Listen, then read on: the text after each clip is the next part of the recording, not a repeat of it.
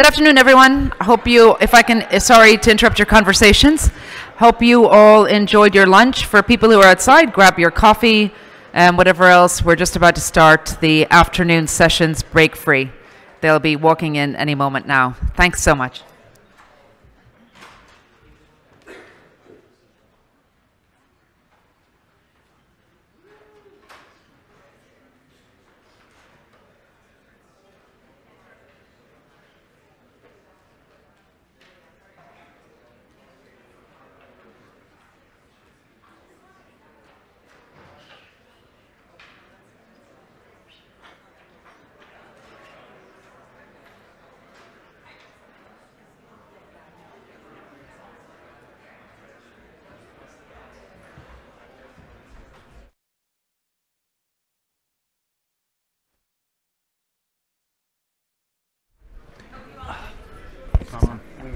Welcome back, everyone. I hope you all enjoyed your lunch. We now have a real treat. We're going to talk about the global economy. We haven't done much economics yet at this conference, but we have really fantastic folks here for you. And can I just ask the AV, can we get Dambisa up on screen? Because we have one panelist joining us from London.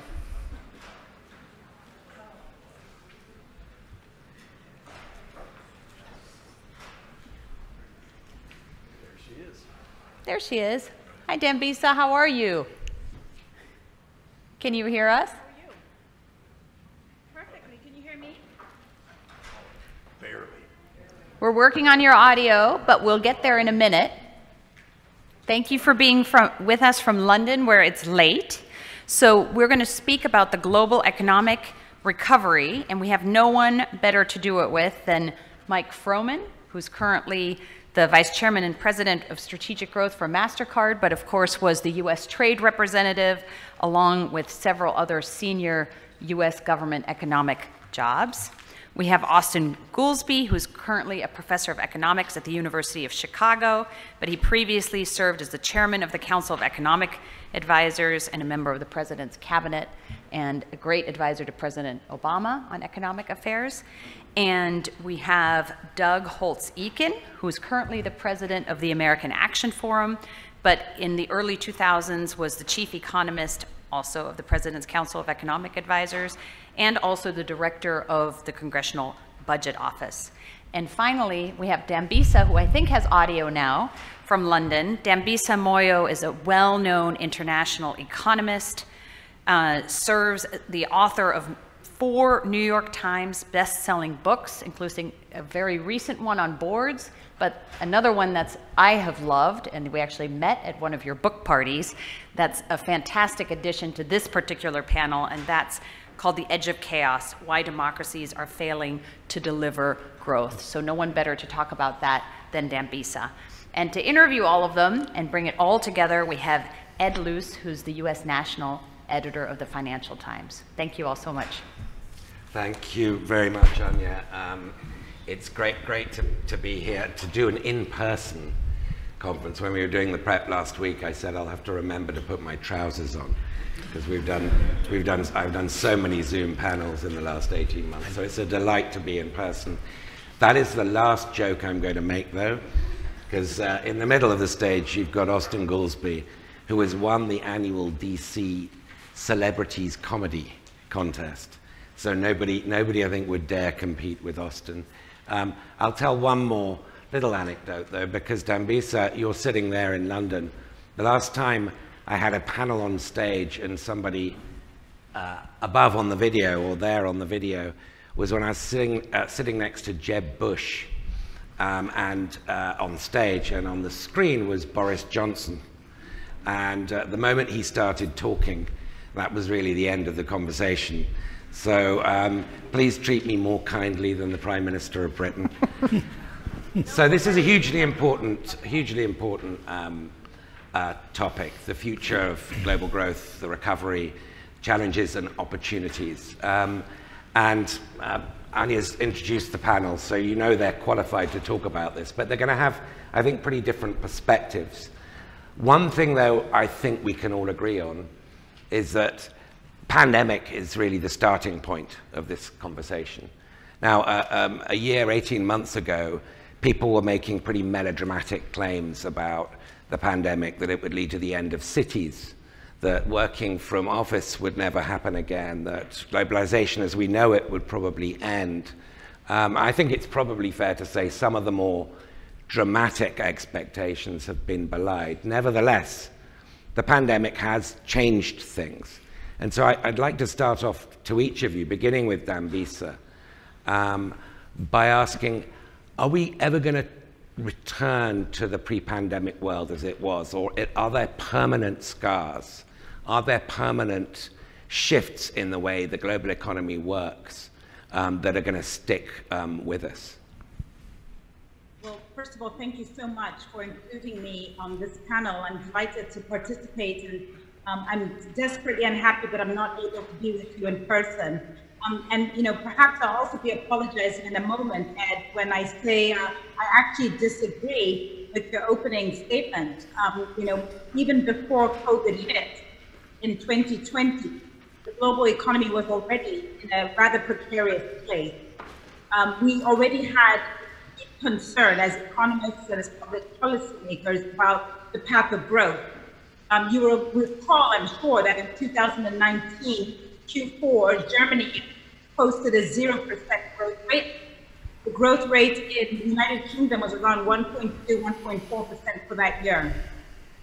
More generally, emerging economies, large economies such as Brazil, Argentina, South Africa, Russia, but economies that have at 50 million people, had really struggled and it very often failed to reach that sort of magic 3% number, which is, you need to grow by 3% per year in order to put a meaningful dent in poverty. Put another way, in order to double per capita income in a generation. So it wasn't just a precarious growth picture. We had already, before COVID hit in earnest, started to downgrade the return forecast.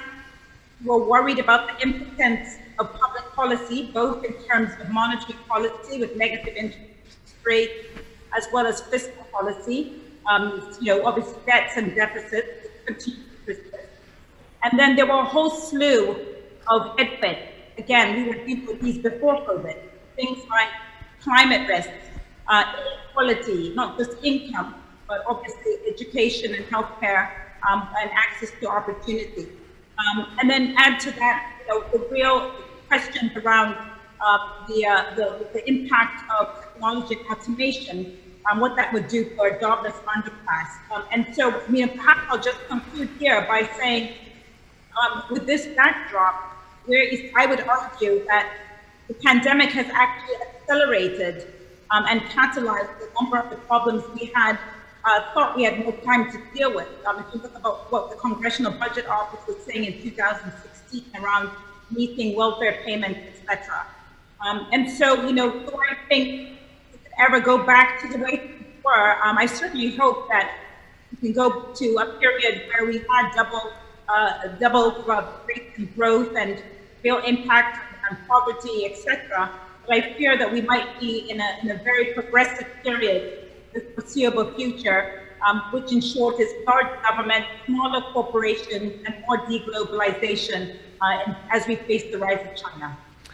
Let me stop there. Okay, thank you, Dambisa. So a slightly contrarian view, which is that we were already experiencing longer-term growth problems before the pandemic, which has accelerated those. Dambisa mentioned the Congressional Budget Office. You, of course, used to head the Congressional Budget Office.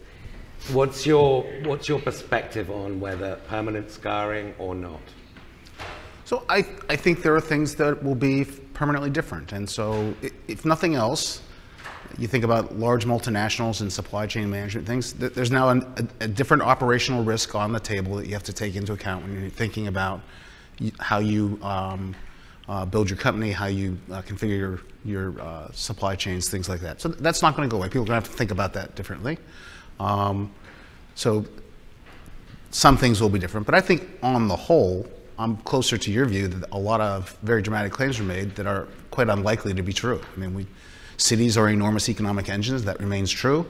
Globalization is a fact of life, not something that's either here or not. There's no question about that. And I'm going to agree to some extent. I think growth was a problem prior to the pandemic, and I think we're going to have to work real hard on growth policies across the globe to get the pace of growth a little bit faster than it was. Austan? When I graduated from getting a PhD, it was 1995. My grandfather, who lived in Abilene, Texas, called me and wanted to emphasize, he said, I'm going to tell you this right now, never buy a stock. He said, never buy stocks. He said, your grandmother and I knew many people, they lost everything in the stock market. They were destroyed. Now, I was like, you're talking about the Great Depression, and it's 1995. And, you know, if you had bought a stock, you'd probably be doing okay now, you know, in 1995. But that memory of an economic event can influence behavior. I still feel like a lot of the memory of this event, it was funny because we talked about it at dinner last night. I said, do you think in 40 years this will be as forgotten as the 1918 flu was? Or do you think this is a whole chapter in the history book?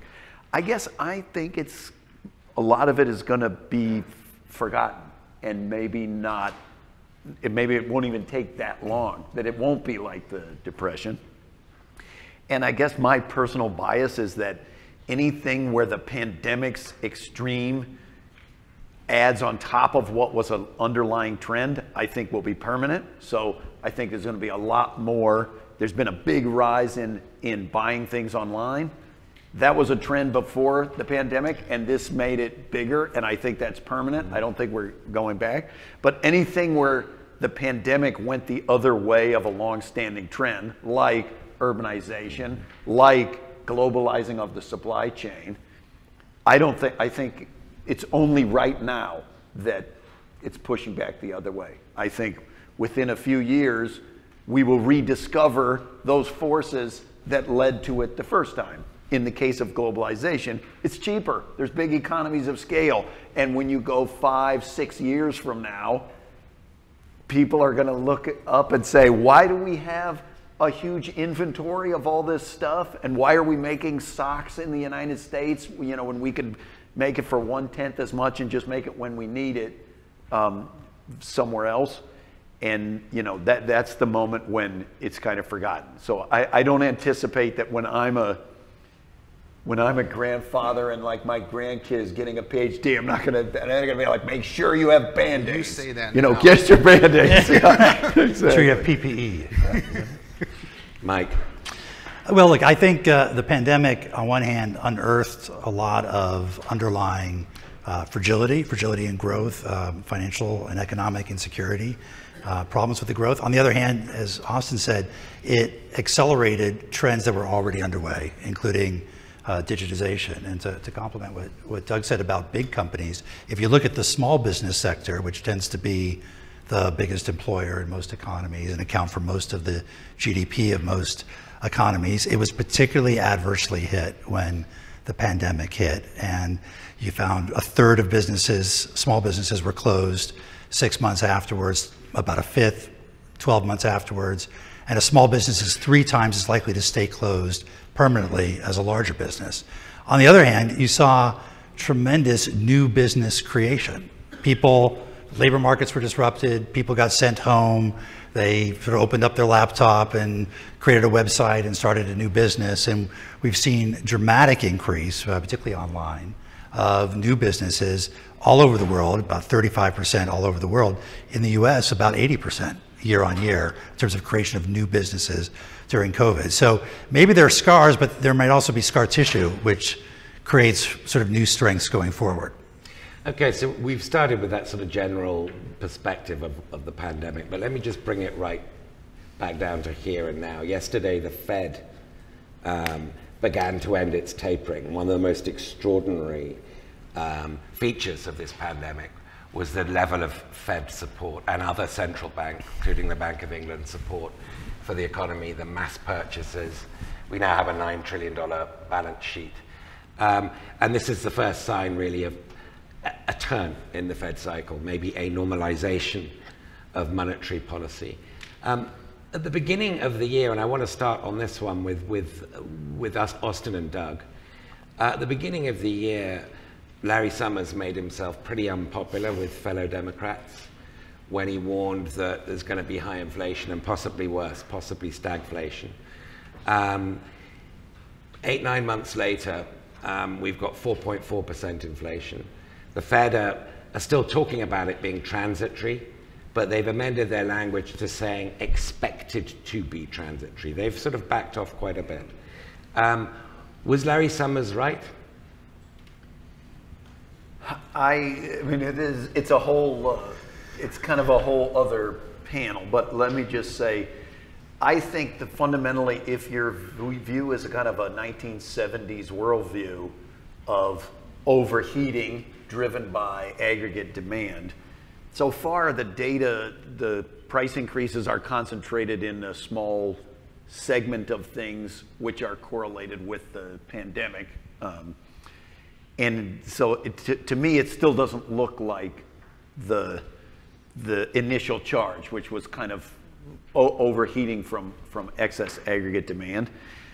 I don't totally get the argument to the Fed. One of the conventional wisdoms coming out of the experience of the 1970s was that you do not tighten to eliminate inflation that comes from a supply shock.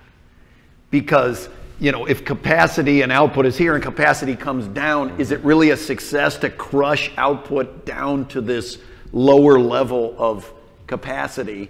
Is that a success or is that a failure? It's kind of the like, let's get ourselves used to disappointment argument. That the conventional wisdom was to do everything you can to try to rebuild the supply side rather than tighten. Maybe we've sort of lost that a little bit. It feels like there's a clamor for why doesn't the Fed tighten and try to prevent the inflation, when to me it really very much looks like a supply shock.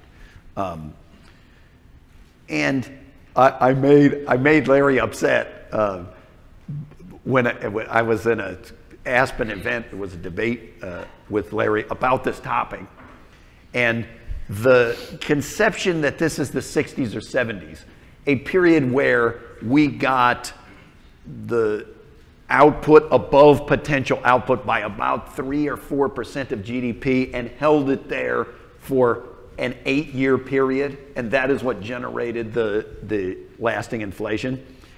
That's really not what this looks like if you look at the numbers. We're 1% above potential, let's say, for a year or so, which looks like 2017, when the unemployment rate was already 4.5% and we cut taxes a couple $1 trillion. The mid-2000s before the financial crisis, or, and this is when Larry got upset, this looks the most like the end of the 1990s, when we were a little over 1% above potential for 2.5 years, and Larry was the Secretary of the Treasury.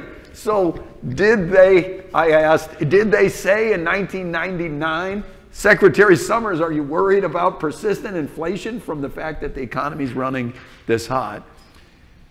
I guess I just continue to think we've 3 times gotten the unemployment rate down around 4% without lasting inflation, so why would it lead to lasting inflation? Okay, so essentially Larry's wrong. But I mean, if Doug, you agree with Austan on that, if this is a temporary... I do not agree with Austan on that. Okay, I'll allow you to disagree with them and add another question into that. If this is a temporary supply disruption, or that's a large part of this, how do you define temporary? Well, why don't we start with that? I mean, I think Chairman Powell was fantastic yesterday when he said something's transitory if it's not permanent. So that leaves for long-lasting inflation. So I think Larry was right in that we're not going to get a year's inflation or 18 months. We're going to get something that is more sustained than that, 2.5. I don't know exactly. That's going to depend on the future path of Fed policy more than anything else. What do they choose to do? And he was right in that the 1.9 trillion in March was a mistake. It was just a flat policy error. The U.S. economy was growing. Real-time indicators said somewhere between 6 and 6.5%. You didn't need stimulus. The output gap at that point was something that looked like $400 or $500 billion. This was 1.9 trillion, so it was way too big. And so that's a mistake. The question is, what will be the consequences? His immediate thought was the consequence is going to be permanent raised inflation, which I didn't think was right at the time. I'll freely admit that. If you look back at the CARES Act and other things going on in the pandemic, largely those efforts were saved. So I thought we were going to generate a lot of asset price inflation as that stimulus got pushed into different savings vehicles. And we did see that. But with the arrival of the vaccines that came out of that and went into genuine demand stimulus, and we got the inflation from that. And so he saw that more clearly than most people. The supply shocks, I think it's important to emphasize that, you know, supply constraints are only relative to demand. Right? If you don't have any demand, you have no supply problems. And so what really went wrong is there was an enormous demand stimulus, and there were also the supply constraints. So the demand stimulus was a mistake, and it's raised inflation. And the difference between now and the 1990s is we're getting increases in unit costs of labor that are quite substantial. So wages are rising faster than productivity. So there's a cost push piece to this that is not about just the pure demand stimulus, and that makes it more likely to be durable. Because if you get higher inflation expectations, which we've gotten, and you've got excess demand, which we've got, and you've got wage price inflation simultaneously, you've got the makings of a more sustained inflation picture. So I think that's what we have. Do you think that the evidence of inflation in a bunch of other countries where they didn't take the fiscal response of the U.S., does that make you feel like that's a U.S.-centric explanation that's So it is a very U.S.-centric explanation. I agree with that. I mean, one of the things, you know, we're going to learn more about inflation dynamics going forward, but we couldn't get sustained increases in inflation coming out of the Great Recession, right? So why? You looked at that. It was services prices reacting as they normally did as the economy tightened. Services prices rose, but goods prices did not. And that was, we just couldn't figure out how to get goods price inflation. We finally figured out how to do it. Don't let people buy services for a year and a half. You'll get goods price inflation. Now we have that, and we've got the supply chain things. And so I think it is much more U.S. I mean, if you're right, Doug, that, I mean, I think most people are expecting an interest rate turn, but from your perspective, probably a sharper one than Austin might recommend. Then Dambisa, we are back into pretty familiar territory in terms of the impact on emerging markets. Which is the cost of their dollar debt goes up as the dollar appreciates. Their ability to service it goes down. Are we seeing something that I think might be really underappreciated in the West as we debate these issues of inflation and wage growth and so forth? Are we seeing a permanent pandemic hit to the developing world? The reversal of a lot of these Millennium Development Goal gains that we've seen in continents like Africa. Is this a global divergence we're now beginning to see, or is that too bleak? I don't think it's all. If anything, I'm quite concerned on three metrics that perhaps were not really taken as global as the perspective that we really ought to be. So the three areas that they worry a lot, that a lot of conversation tends to be, and I should say I serve on the board of a number of large global corporations that are based in the United States, so I understand that this view tends to dominate, but very much a view based on tactics and not enough on the sort of structural long-term problems. If you look at the IMF World Bank, World Economic Outlook forecast in their tracker, really, 2022 onwards, the growth story starts to become precarious once again. So that's one area. The other thing that I worry about a lot is that the conversation tends to be way too U.S. focused at a time when there are real structural problems in the U.S. And I think there's no doubt about it. The U.S., I think it's no surprise, has a lot of sort of recalibrated in terms of its real economic and certain geopolitical might globally, and that has real implications for whether or not we can address some of the problems that we're depending on right now. And then the last thing is that part of these conversations, if I see is largely a vacuum, really discounting China's role. So, China is the largest trading partner foreign direct investor and lender to the emerging market. It's larger now in terms of lending than the IMF, Paris, World Bank, and some people might think that's immaterial. But I do think that it's very hard to discuss the role and the impact of the pandemic when there's this massive sort of a structural shift that's occurred, and therefore all the big negative externalities and public goods issues like climate change, etc., that we're dealing with, to my mind, will not be solved by just taking a lens of thinking about the U.S. and whether or not this is temporary or permanent. So it's just one view, but I don't want to sound sort of like a negative Nelly, but I certainly think the view that we've got bigger problems, and I think there's a real risk that it's not a structural lens that we want to do. Thank you, and that's a very important perspective, and I hadn't heard negative Nelly for a long time, so thank you for reminding me of that wonderful phrase. Mike, all the discussions about the economic outlook, whether we're talking about the US inflation horizon or global growth, boils down ultimately and immediately to whether we can get the world vaccinated. And where Dambisa was born, in Zambia and the African continent, we've got rates still below double digits in many countries. Here we're more than 2/3. But until we get them vaccinated and control this pandemic globally, how much of our economic outlook is on very, very shaky ground? Well, I think you put your finger on it, and whether it's in Africa or it goes back to Austin's point about things being temporary with regard to the supply chain or other supply side shocks, the lack of global vaccine equity in its distribution is having ongoing economic effects. It's hard to see how that supply side piece of that equation sorts itself out till factories reopen. And it's proven to be much easier to close down a factory than it is to reopen one, really anywhere, but particularly in these developing countries. And so it's put a spotlight on just how fragile those supply chains are and how difficult it is to substitute for them, at least in the short run. I think the global community has been slow to make sure that the vaccines, the treatments, the diagnostics have been distributed in an equitable fashion.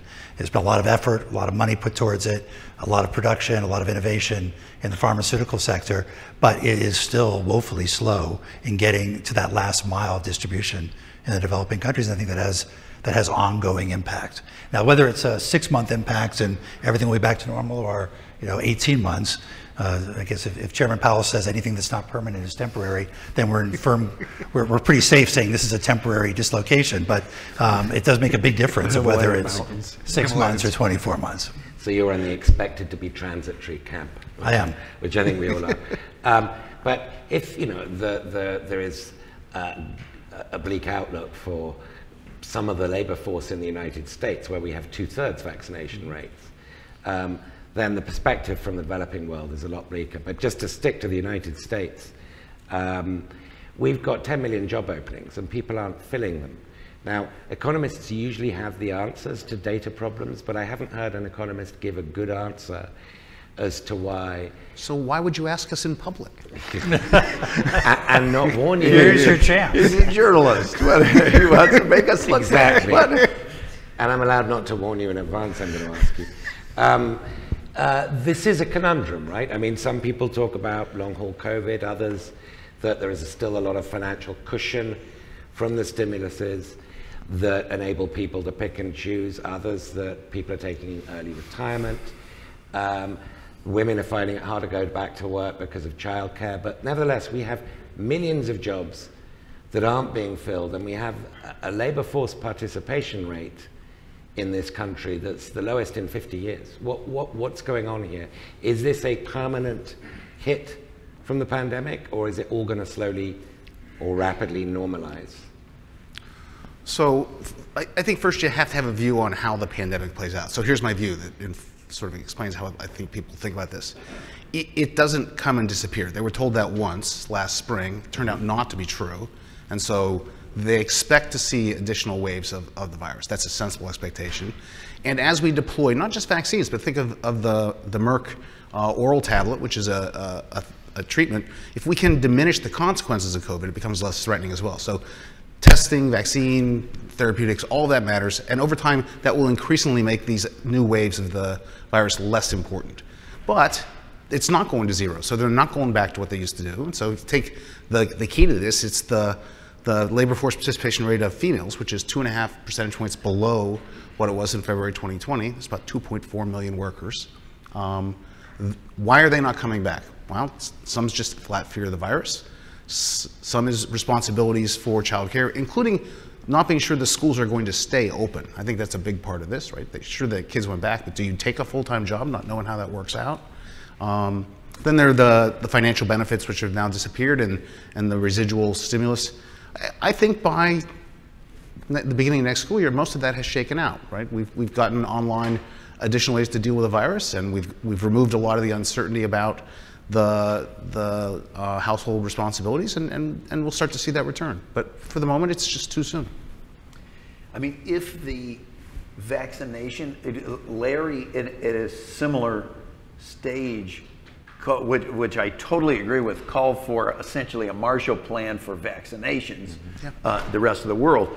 If in places where they have very low vaccination rates, some variant erupts and spreads around the world again that bypasses the vaccine protection, we could be back to square zero. So I don't think that you're wrong, that, you know, we're not safe until everybody's safe. And I think for me, in the US, the labor force participation thing is highly tied to fear of the virus or taking care of somebody who got the virus or you yourself got the virus. I think that's the main driver.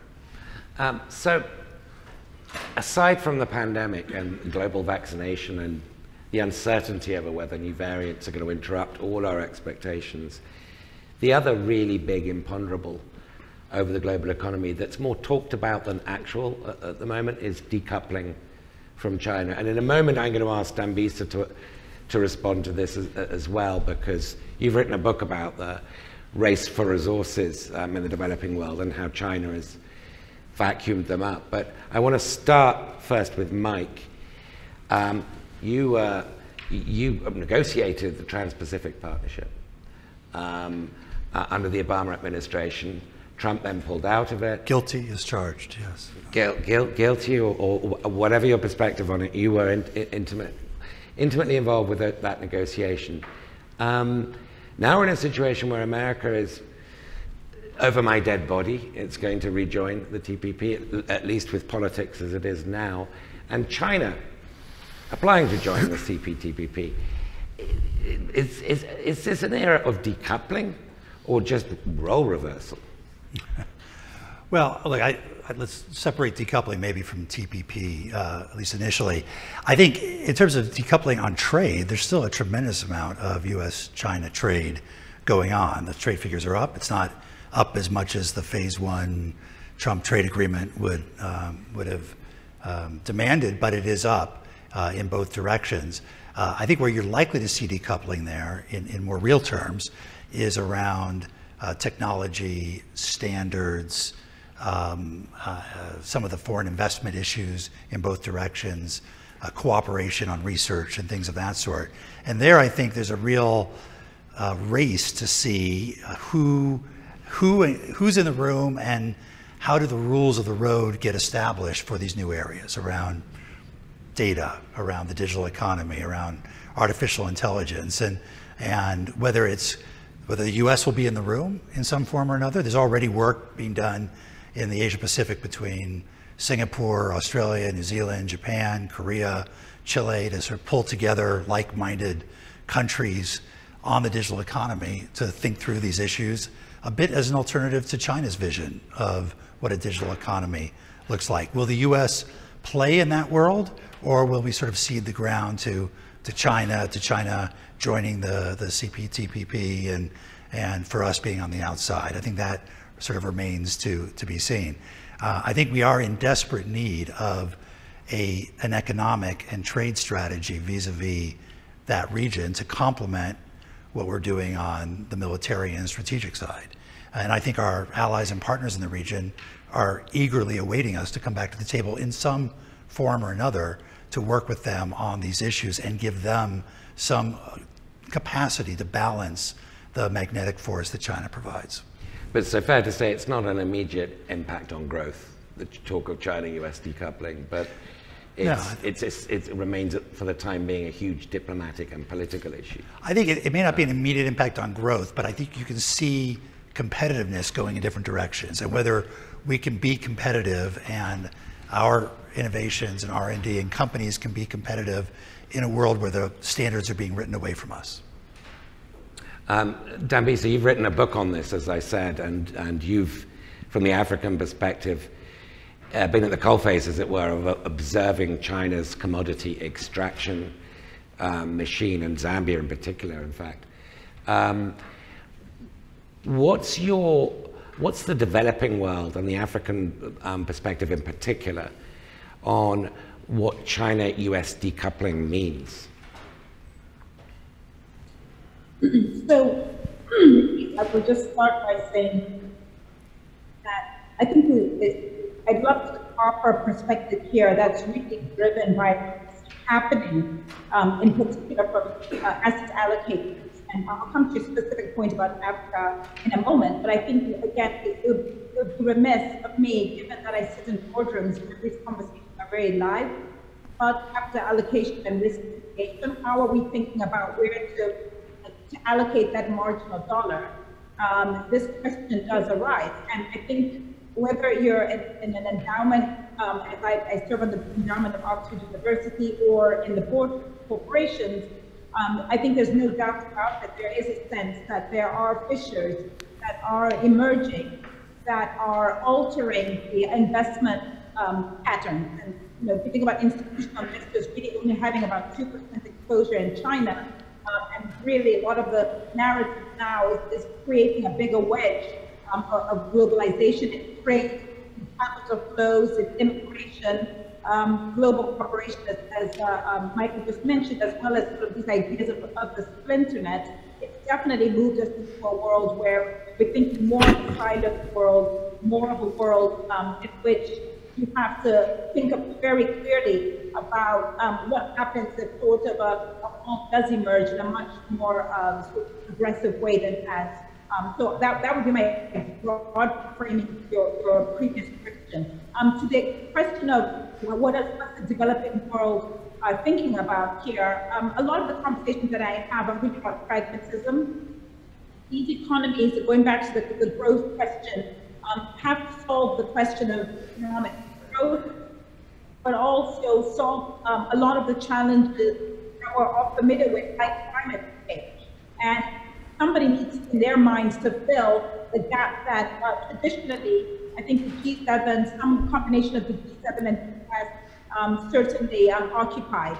I hope the US does come back to the table in an aggressive stance, but the demands on capital and the demands in terms of really forming a narrative and a growth story for the future, even if you don't believe it, is something that the emerging market finds very attractive.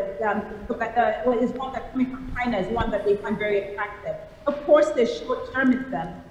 We'll give you invest in a mine today. In fact, they're no longer even physical ownership. As we know, these are long-term leasing contracts, etc. But for many emerging markets, they have to figure out a way to fund the climate concerns, but also to fund growth and job creation at a time when they're simply not able to have the sort of stimulus actions that we've seen in the West. So on the whole, you don't have to believe me. Look at the Pew surveys. People are much more sanguine about China's role. Of course, it's not considered perfect, but there's certainly there's a sense by policymakers in the emerging world, specifically in Africa, that we're not in a position to simply ignore them, especially at this time, given trade, foreign direct investment, and lending. That's a very interesting perspective. You also mentioned splinternet, which reminds me of what you said at the beginning, Austan, that you are expecting the global supply chains to return to pre-pandemic something resembling the pre-pandemic period. But that you also think the pandemic accelerated pre-existing trends. Well, a pre-existing trend was US-China frictions and growing apart. And the fact that the virus came from China and all the sort of political falling out that we've seen in the last 18 months seems to have accelerated that US-China divergence, at least on the political level. Might we be seeing that on the global supply chain level as well? I mean, the panel earlier that Anya was moderating, talked about the health resiliency side of things and all the other psychological effects of this pandemic on how governments stockpile, etc. Might we, if we see a technological divergence with China, a serious one, be looking at a very different kind of global supply chain a few years from now than what we had before the pandemic? I feel like you kind of, to answer that question, you have to decide if what happened was we went back to a supply chain that looked very much like it did before, but replaced China with Indonesia, with Vietnam, with something. Would you view that as a fundamental shift? In my mind, that would be a system that looks a lot like what it did before. And in a way, as China's gotten to be a richer country, that already was happening. Mm-hmm. The idea of very low cost labor all being from China, that was largely a thing of the past as they got to be a middle income or above country. I guess my contrarian take a little bit on China, and I've said it before, is as China gets richer, every rich country of the world, not in pandemic times, their economies are dominated by service sectors. And China's really is not. And so the natural thing to happen as China gets rich is they're going to spend more and more of their income on education, financial services, healthcare, leisure and entertainment. All of those things, if the rest of the rich world is an indicator, will be predominantly domestic-driven demand. And so I feel like not in the immediate term, but over the medium run, there is the potential for some of this direct friction to go away. Because China will, for the most part, China is and will be a predominantly domestically driven economy. The US is and will be predominantly domestically driven. And where the friction comes has been this export model. Maybe that means the export model friction turns to new countries, but if we could just get it off of the geopolitical with China and the inevitable, are we turning into the next Cold War? I feel like that would be an achievement. Well, that's the most positive thing I've heard so far. I mean, Doug, just to play devil's advocate, but to throw it over to Doug, the real action is on the sort of high tech, the semiconductors. Sure. And that's where China is trying to indigenize. Taiwan, of course, produces 80% of the top level semiconductors. Do you share Austan's sort of slightly deterministic economic optimism, I guess? Or maybe, I mean deterministic. I try not to share anything. Yeah, you don't share anything. Okay, what don't you share? No, so take the view that China is going to have a sort of services-driven economy, which I think is a sensible way to think about it. There's still a lot of friction there.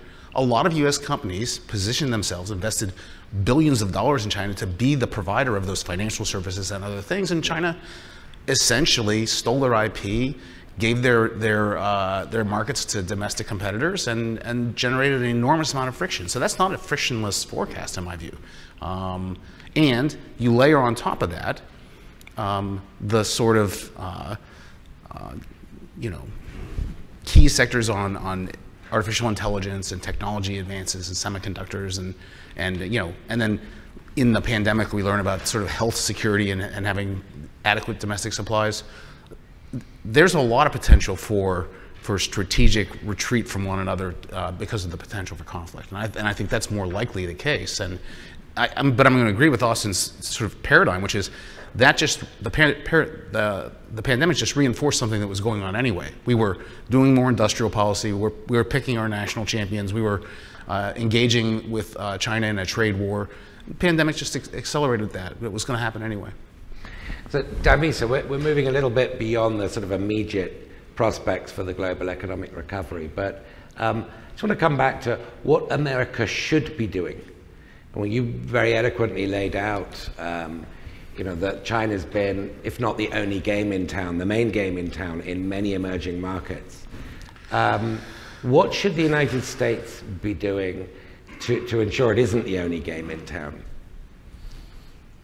Well, I respond slightly, perhaps it sounds a little contradictory, because ultimately I would love to see the United States be an important figure on the global stage in a lot of complex issues that are the world is grappling with right now. And I do think they've lost a footing.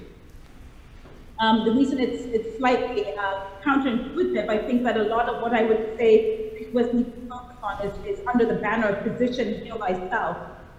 It's not a good look. I obviously live in the US, but travel a lot, and it's not a good look coming out being in Europe or in Africa or in Asia, into the US. Growth looks paltry. The political fissures are pretty, unappealing.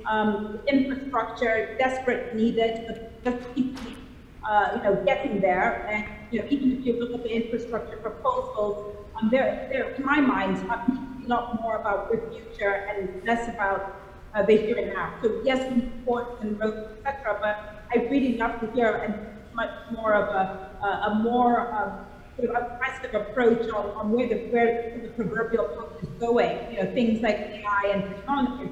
I'd like to believe, and I mean this in a public policy space, not in sort of Silicon Valley, but I'd like to believe that those conversations are happening somewhere.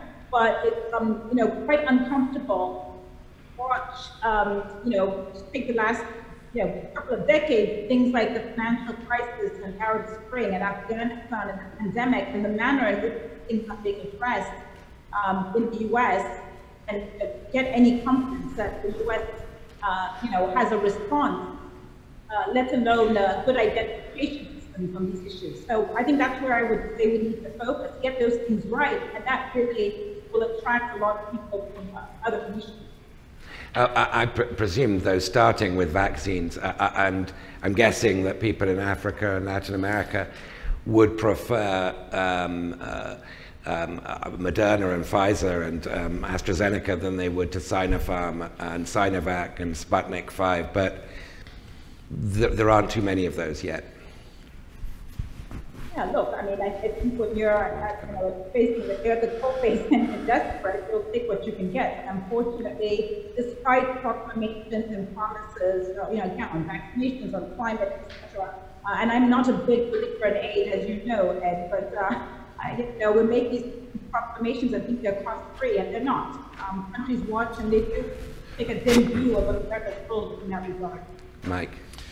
I think it's kind of remarkable that despite all the investment that China put into Africa, Belt and Road, it is not necessarily translated into the soft power gains that one would expect. And they certainly do have, it is a source of leverage over governments for all sorts of reasons. But I gather Arthur Brooks was up here earlier talking about love. It's not a source of love. There isn't a lot of love out there for the Chinese projects in many of these countries. And I think the U.S. will never be able to match dollar for dollar what the Chinese are doing. There's some good steps with the Development Finance Corporation, with the Build Back Better program, things of that sort. But it really is the rest of the world looking to the U.S.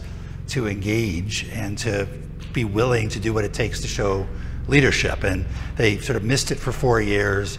They're looking for it now. I think the Biden administration has begun doing more and more of that. But there's a crying need and a crying demand for it in many parts of the world, including on vaccines, but broader than that. So in a moment, I'm going to go to audience questions, but just very quickly, and I'll spare Dambisa from this particular question, since we're within view of Capitol Hill. Maybe it's that way. If these Build Back Better bills passed, will it improve the nature of the post-pandemic recovery we've been discussing? A, and B, do you think they're actually going to pass? I mean, you can deal with these quite quickly in turn. I'll start with Doug. So the infrastructure bill is about half deficit financed, and the CBO work on this says that if you finance it by cutting non-investment spending, you get lasting permanent impacts. If you deficit finance it, you get a short bump and nothing. This is in between, it's about half and half, so it's sort of not going to have a big impact. Directionally positive, not dramatic. The Build Back Better it depends on in the end, what can get over the finish line, and I at least hold the view that they're going to have to get across the finish line some piece of the president's campaign platform. It's just inconceivable that they don't. So they'll get there. It's just going to be ugly. And the only concerning trend I have about what's in there, well, I have lots, but the one I'd highlight is as they try to get the price tag down, they front load the spending and they have the pay for us all through the 10-year window. It's turning more and more into a stimulus bill, which is the last thing we need at the moment. Austin. Look, I'm more of a fan of the investments. I think they're important areas, the child care, the education, the infrastructure. I don't realistically think that it's going to be that impactful over the next 6 to 12 months, which is, in my mind, the kind of the most relevant time frame of the coming out of the pandemic. So I largely think it's orthogonal. Perhaps a way of rephrasing that question is, could it help change the voters' economic outlook before the midterms? There, I don't think, I mean, like I say, I think this is, much of this is baked in the cake. In my view, is a worldwide phenomenon. The supply chains, the ports getting backed up and the shipping, it's a global supply chain. You're seeing it all over the place. I don't think it's from US policy. That said, it's not going to make people feel any better. We're still going to have 6 months of grumpy. Even if you're on team temporary, you're thinking about months, not weeks, certainly not days. So I think the administration is just going to have to live with that grumpiness, going into the midterms. Fairly underwhelming vote for Build Back Better. Do you agree with that? I think it's net positive, and I think net it'll get done. And I think its implications, maybe they're modest on the economic side, but I also think, having just come back from Rome and Glasgow, the world is looking to see whether we can actually deliver domestically what needs to be done to be able to exercise leadership abroad. And I think it's very helpful in that regard. Okay, well, maybe we can get a climate change question from the audience, but we've got about 10 minutes for questions. Yes, the woman in the front here.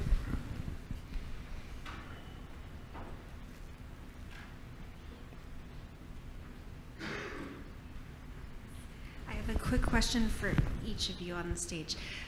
Doug, last week the GDP annualized was 2% growth, and I think the announcement that was made pointed to both supply and demand side issues. So I just wanted to ask you to comment on that. On the demand side, they pointed to sort of the slowdown in stimulus to American households. How much do you think that is contributing?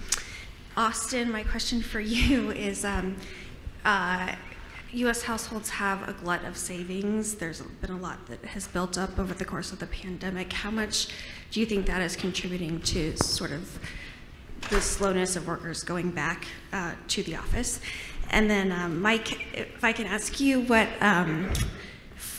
it sounds like the sort of the U.S. Has been very slow in terms of the global response to vaccines, and it seems like a missed opportunity in terms of soft power.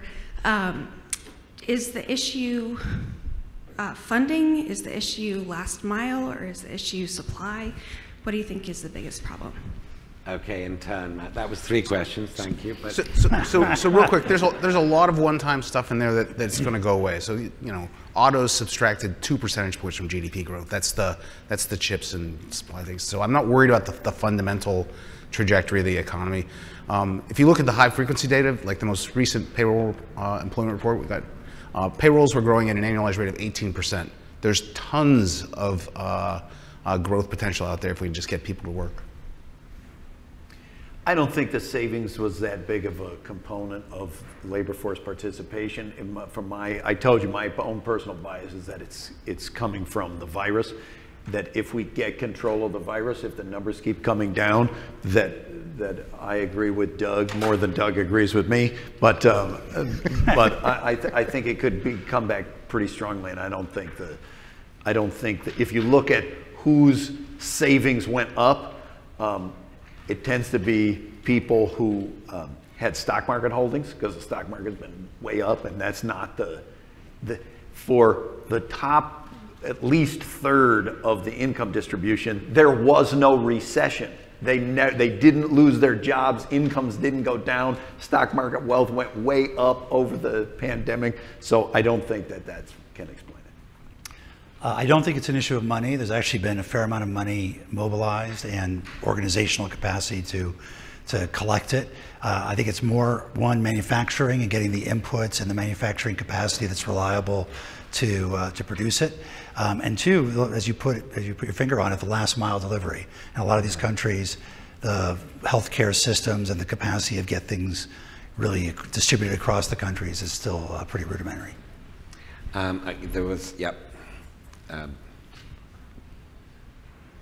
So I just have the one question for the whole panel. I want to go back to a topic that you raised earlier about the number of entrepreneurs, people who were sitting at home and decided to start a business. I work for a semiconductor company, and we can attest that this period we've experienced is the greatest adoption of new technology in human history. Everywhere. We've never had a period where every single region of the world, Africa, Asia, United States, and Europe, all simultaneously got more connected than they've ever been, and we certainly see that as a continuing thread. We also see that people are using that technology to create businesses and be disruptive. I'm wondering if you think that that is sustainable, and if that's something government should begin to pay attention to, that this disaggregation, right? People can start a business anywhere around the world. Dambisa, did you hear that question? I did, yes. My answer is I hope so. I mean, I don't think anybody would say that that's a bad trend. I do worry if you look at some of the statistics. Actually, there's a wonderful article today in your paper in Financial Times talking about undereducation and whether or not that will sort of get or sort of cancel out some of the effects that we're seeing from the digitization. Of course, there are broader questions I would say here about how society benefits from innovation. I think technology had enormous gains in consumerism and networks, and that's great. But I would love to see more in sort of traditional public goods, education, healthcare, and really see an uplift there. And perhaps that's where the real sort of expansion of the pie will be in the years to come. But certainly, right, governments need to focus on making sure that innovation, and I say governments because they're important in the policy environment, to make sure that we do have more of a in the space. Mike. I would just add, we certainly see that, but I think it's also a real concern about whether there's a new digital divide emerging. You still have half the world's population that doesn't have reliable access to the internet, over 1 billion people who have no foundational identity, over 1 billion people who have no access to basic financial services to borrow to grow their businesses, and particularly in developing countries, but right here in rural America and New York City, you've got digital deserts that create the problem that others might be left behind. We've got time for one, possibly two, depending on how staccato you are, questions. Does anybody want to ask a question? Yes. Just wait for the mic if it's coming. It's staccato. I'm struck by the introduction of the Belt and Road Initiative, Dambisa's disacknowledgement of aid and whatnot. So knowing that there is this risk, both domestically and internationally, of folks falling behind digital divide, in your opinion, does the U.S. presently have a vehicle to deliver and compete with China in these places of the developing world? Is it AID? Is it the International Development Finance Corporation? Is it something else? Mike. So I think we've got lots of tools, and I think the Development Finance Corporation is really stepping up in meaningful new ways and to be able to do some of that. I think ultimately our strength is going to be in the private sector, and so making sure that we're helping to support the enabling environment where the private sector feels comfortable going in and providing those kinds of services where we have our greatest strength. And I would just say one thing, if in your mind you have this a fear about the Belt and Road, it's worth just remembering, why did the World Bank, why did the advanced countries end up creating multilateral institutions to do this kind of thing? I think in large measure it's because they learned being a kind of a colonial power and making a bunch of loans does not generate love, and if they can't pay back the money, now you're sending gunboats down there and saying, give us our money back, and it does the opposite. So did the Belt and Road Initiative just kind of reinvent the thing that they designed the World Bank and others to get away from? I think it's worth thinking through. And I guess I just like the Sure. one thing that we've taken off the table is trade agreements, which we're just not negotiating enough of. They are the best way a country can tie their hands to good policy. Just claim that they've signed this trade agreement. That's the way the markets are going to operate. I can't change it. And a lot of developing countries benefit from that, knowing that they're going to be able to enforce good market conduct. I've got 1 minute to squeeze in a question that I forgot to ask earlier that you can each give yes, no answer to. Although, if you wish, I'll spare you from this one, Dambisa. Is Jay Powell the next chairman of the Fed? Yes. Yes, from Doug. I have no inside information. You don't have to have inside information. You just have to pick yes or no. I agree thoroughly with Austan. Well, on that informative note, thank you all very much. Thank you, Dambisa, and enjoy the rest of your afternoon. Thank you.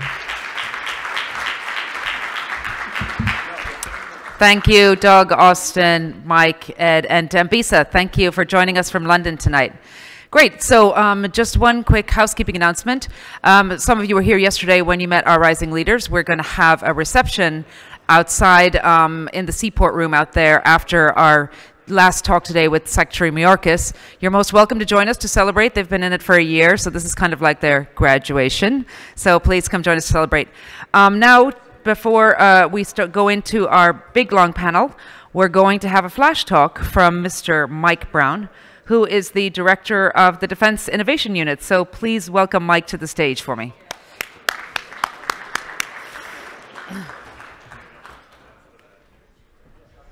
Thank you so much. Well, what if there was a commercial company that was able to give us satellite imagery that you could see almost anywhere in the world you wanted to see, down to 1/3 meter resolution, and you could see through clouds, and you could see at night? It'd be pretty nifty, wouldn't it be?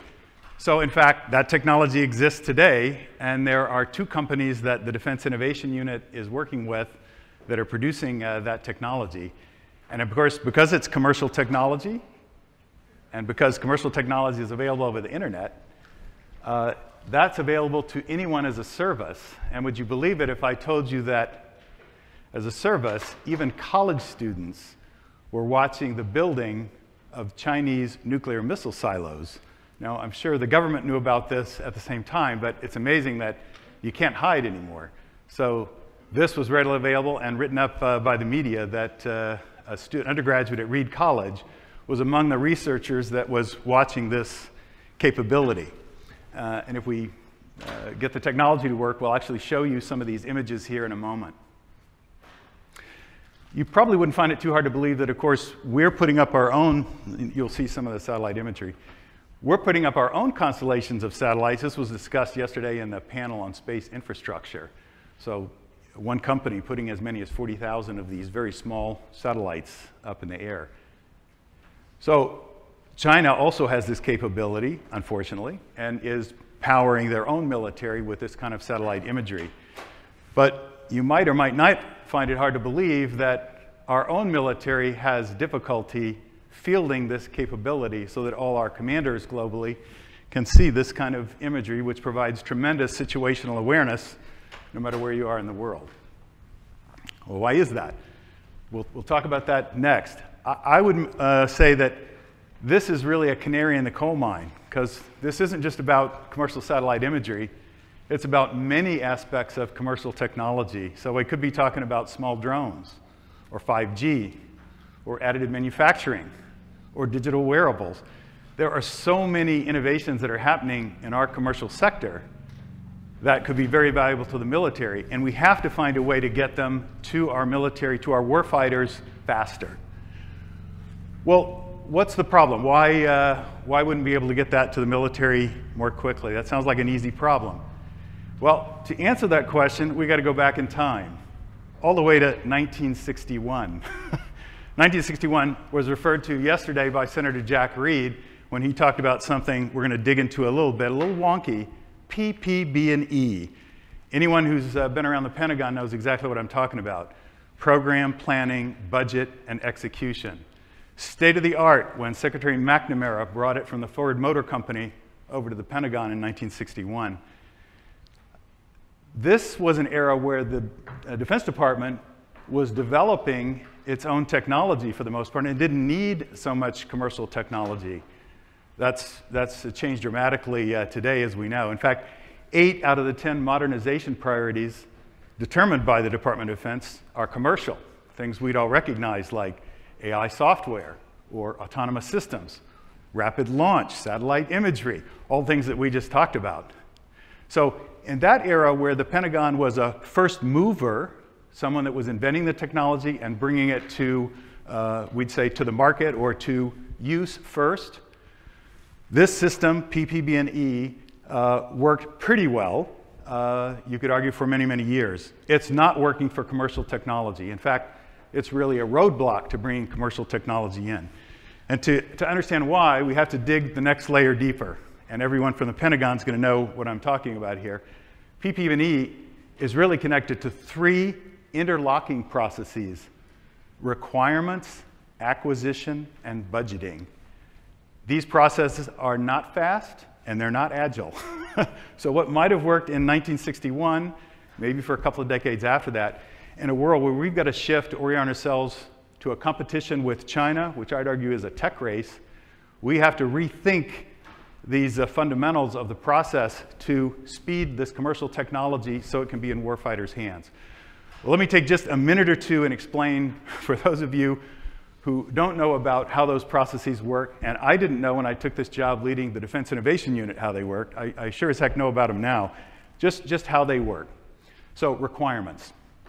This is the process by where the Pentagon does study and decides what we need to build in very detailed fashion. So imagine we want to build the next aircraft carrier. We're going to write requirements of what that carrier needs to have.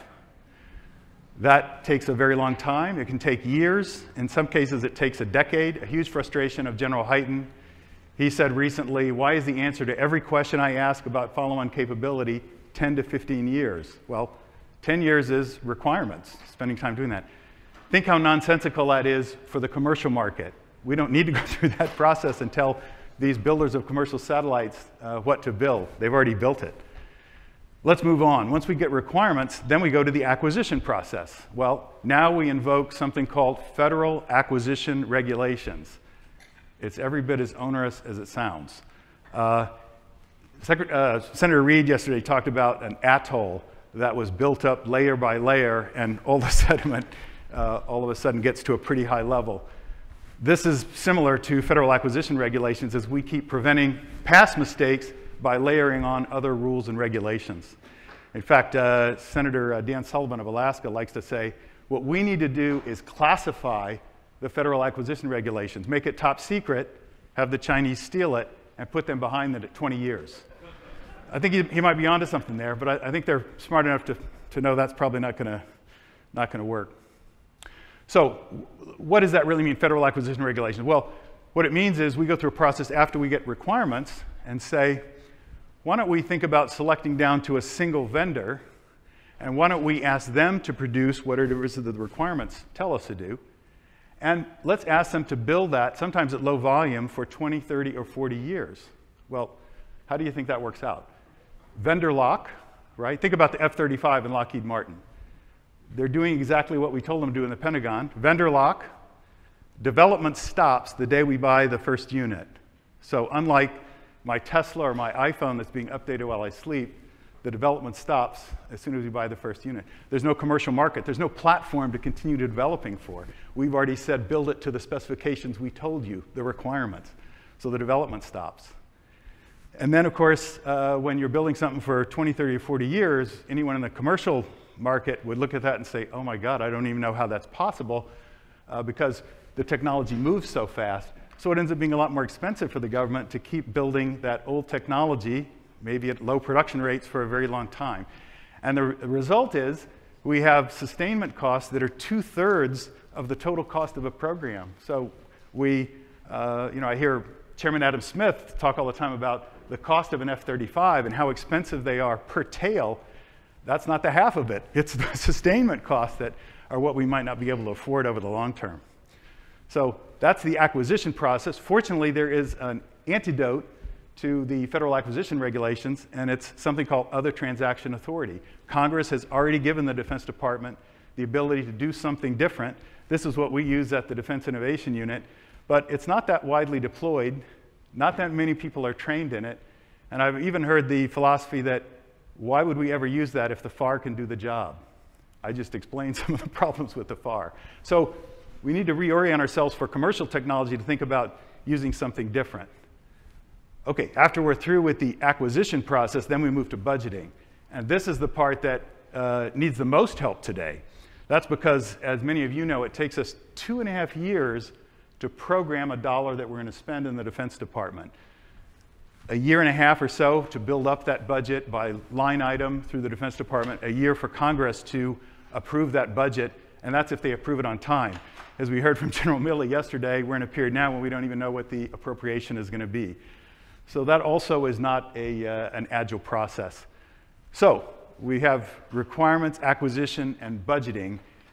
Those are the three things we need to rethink if we're going to move a lot faster, if we think we're in a tech competition that requires speed and agility. We heard General Nakasone say, speed, agility, unity of force. I couldn't agree with him more. That's the objective.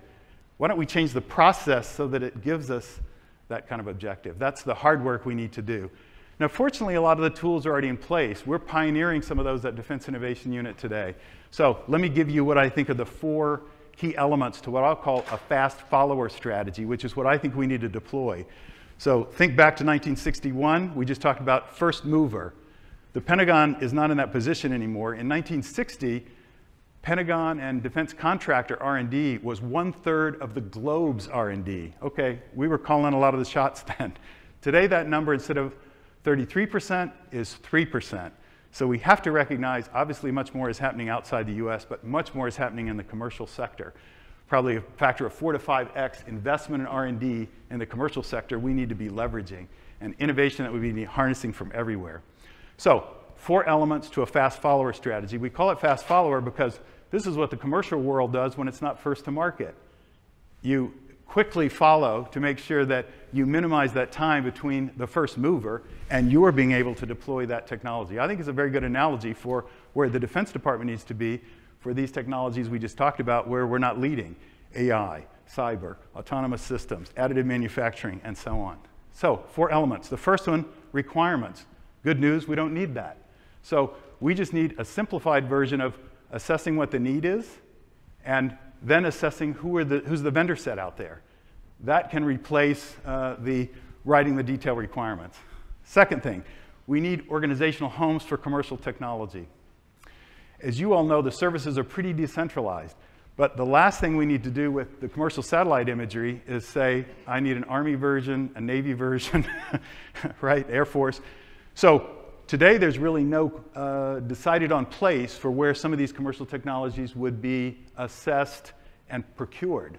So that leads to confusion and, in some cases, the splintering of that capability. So if we have an organizational home for these commercial technologies, it doesn't have to be the same home for all of them, then it's going to be pretty clear who should be assessing and who's responsible for bringing that technology in and getting it deployed, more importantly. The third thing we need is commercial acquisition framework or process. Now, we can build on the other transaction authority that I talked about a moment ago. That's not a new capability. Congress gave that to NASA in 1958 after Sputnik. We're just slow to be adopting that, very slow, and making it widespread. But let me tell you how that works. It's pretty simple. What we do at the Defense Innovation Unit when we've got a hard technology problem is we translate that without the military jargon and send that to the commercial market and say, what have you got? We did that recently with a project we call hybrid space architecture, which was trying to take government satellites and these commercial satellites that we were just looking at some of the images from and say, how could we have a communication network that's resilient to cyber attacks and reduce the latency in that communication?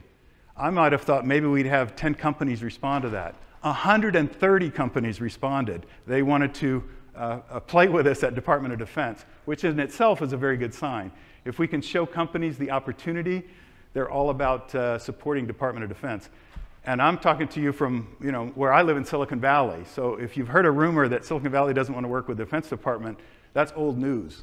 I just had a meeting with Google. You saw it in the news. Even after Project Maven, they're excited about working with the Defense Department. Bottom line, if you have that many companies, you've got to have a process to go through and winning them down. We do. We minimize their time, their opportunity cost by saying, don't fill out this special government form. Just send us your normal pitch deck like you'd send another customer or an investor.